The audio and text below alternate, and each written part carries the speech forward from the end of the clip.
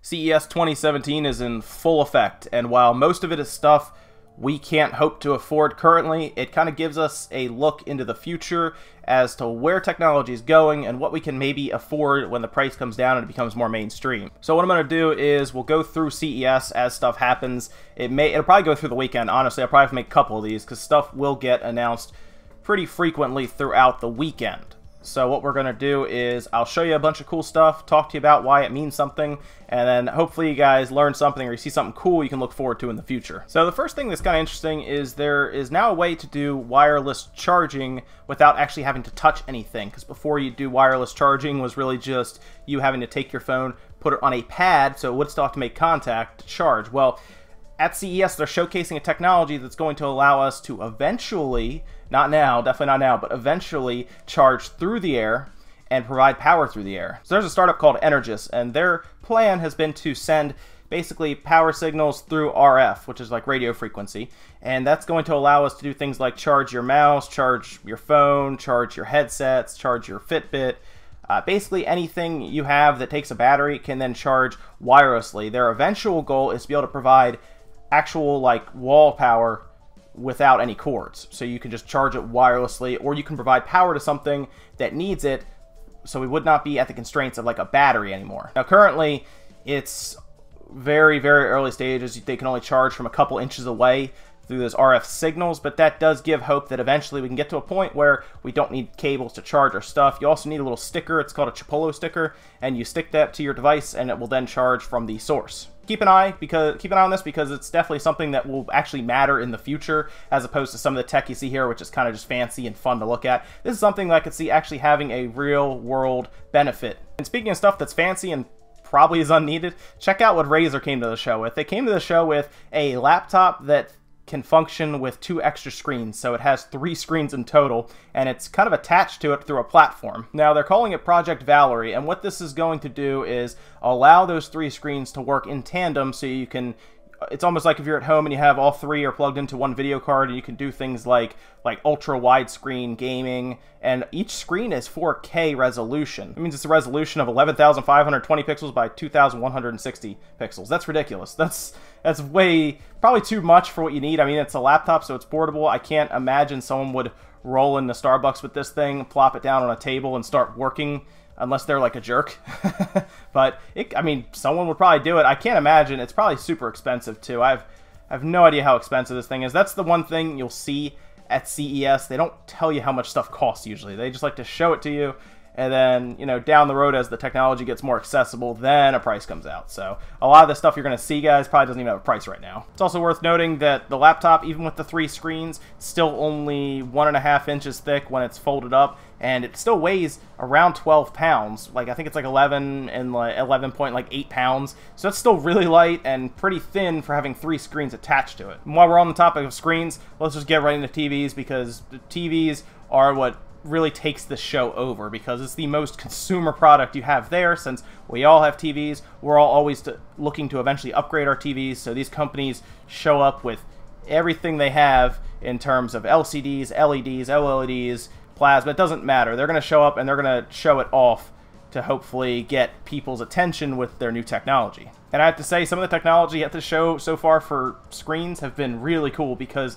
for example, LG shows up with a display that doesn't actually need speakers. So what happened was LG shows up, plops their TV down in their booth, and it ends up being a 65-inch OLED Ultra HD screen, and the speakers are actually built into the actual screen itself. And you're probably wondering, how does that work exactly? Because you usually need speakers to create sound. Well, this is where OLED becomes really interesting, because it's so thin, it can actually act as the membrane for the audio, so when vibrations come through to make sound, the screen will actually act as that membrane to then bounce signals into the room. And Sony had the same idea. So LG is calling theirs Crystal Sound, Sony is calling theirs Acoustic Surface, and Sony's is also an OLED TV. It's a Bravia, one of their Bravia lines, but it's an OLED TV as well. And again, you don't need speakers, so what they're saying is you will get a better audio experience because the sound is coming directly from the image that you are looking at. It's not going to be coming from like a speaker next to it. It's going to be coming from the actual screen. The one complaint that a lot of the people on the showroom floor so far has is that the sound is a little weak. Sony and LG are saying that they are working on it currently to make the sound, I guess, louder, maybe deeper, you know, the bass better. There's a lot of stuff they still need to work on. This is just a prototype. No one even thought this was possible a year ago, so I'll give them a little bit of time, because this could actually be great, because it's tough to put a speaker into a very thin TV, because that speaker is always going to add thickness. Same with ports. HDMI ports, believe it or not, are starting to become the bottleneck for making a TV thin. And speaking of thin TVs, you're not going to believe this one. So once again, LG shows up with their new prototype OLED signature TV, and it's going to be a whole lineup. It's going to be for anywhere from 55 to 77 inches in terms of from diagonal to diagonal. And these TVs are 3 millimeters thick. No, you did not mishear me. They are literally the size of like that. They're so small that the idea is to be able to put them up against the wall and eliminate any gap around it, so that it's as close to being flush to the wall as possible. And they're actually talking about it possibly being like a wallpaper type thinness down the road. Right now, though, it would actually be so close to that that you would have a hard time actually seeing a difference between the TV and the wall in terms of where it ends and where it begins. However, they said you actually need to mount it to the wall, because that it's so thin, it's very wobbly, obviously. It needs that support of the wall. So you're literally like, we're going to start just hanging wallpaper, and that's our TV in the future. And you actually even need a certain type of mounting. It's actually, what you do is you hang it up with just magnetic brackets, because the TV, I assume, I haven't obviously picked one up, is so light that it's actually not going to fall off the wall easily. Now I would be kind of concerned with their new sound technology if they do try to run it through this, because that's going to create vibrations. I'd be interested to see if the TV, I don't know how serious those vibrations are. I assume you can't notice them, but I'd be curious if the TV would start to move over time just because of the vibrations, or even slowly start to fall off the wall just from vibrations. But I would assume it might move left or right. Maybe you'd have to reset it every year or something. But I don't know. I don't even know if they'd build it into something that small. I mean, 3 millimeters, it has to be very fragile. And to go along with TVs, we do have a new HDMI compliance. We have HDMI 2.1 now, which will allow for that super large, probably unnecessary at this point, 8K image, but it should also give even more bandwidth if you have a 4K TV and maybe you're doing like 3D or something else, I don't know, HDR, 120, 144 hertz, anything like that. This is just a new upgraded HDMI cable with just more bandwidth, mostly for 8K. That's what they were throwing around, 8K HDR in gaming. That's the big stuff they were throwing out there for people to get this HDMI cable for. So we'll keep an eye to see if it actually shows up in stores anytime soon. I assume it'll probably be in the next couple months it'll start showing up. And NVIDIA is jumping in on the cloud-based computing part of the market now. I know Microsoft's been talking about doing this for a while for physics. Of course, we had OnLive that was purchased by Sony for PSN Now. And here we go with NVIDIA. Now, you could kind of do this before, where you could basically stream PC games for like $8 a month for a game, and you would use their computers essentially in like a server farm somewhere.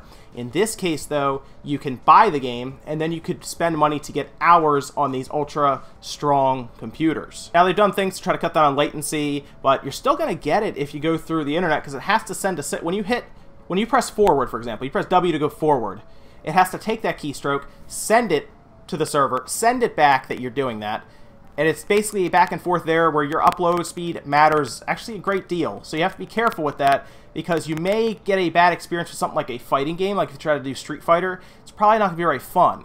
But if you're playing something like an RPG, or maybe you're playing like a standard shooting game, it's not going to be as bad. So keep that in mind. But you also have to keep in mind the price. It's going to be $25 for 20 hours. So it's going to be a little over $1 per hour. So you have to figure out if that's worth it or not for you to spend that kind of money, where over time you could probably save that money and just buy yourself a decent video card and then not have to even, you know, mess with their servers at all. Keep in mind your bandwidth caps could be hit pretty quickly with this as well, considering there were studies shown before with OnLive that would show you would chew through your data cap very quickly depending on which games you were playing. However, of course, the benefit is that if you have a bad computer that cannot play games usually, you at least have access in some way to be able to play these games that maybe you wouldn't be able to otherwise. 20 hours is about usually longer than what the standard AAA game that comes out is. So for $25, you can use their servers to then play this game. Of course, you will have to have also already bought the game,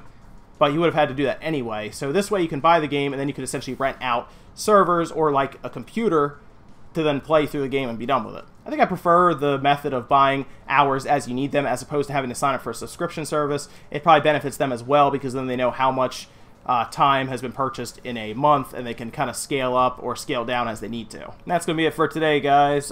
I think tomorrow we'll do another one of these, maybe Saturday and Sunday as well. As CES goes on, there's just so much stuff to cover, it's insane. There's self-driving cars, there's the personal assistants, there's cameras, there's cell phones, there's just so much stuff going on. I'll break them up into small chunks so you guys can kind of get an idea, and you don't have to sit through me talking to you for 3 hours probably, based on how much stuff is here. But definitely comment, like, subscribe if you want to follow along with the series for CES. I think we'll have some fun and probably find out about some cool technology. Also, check out tomorrow morning for Newswave, guys. I will see you next time.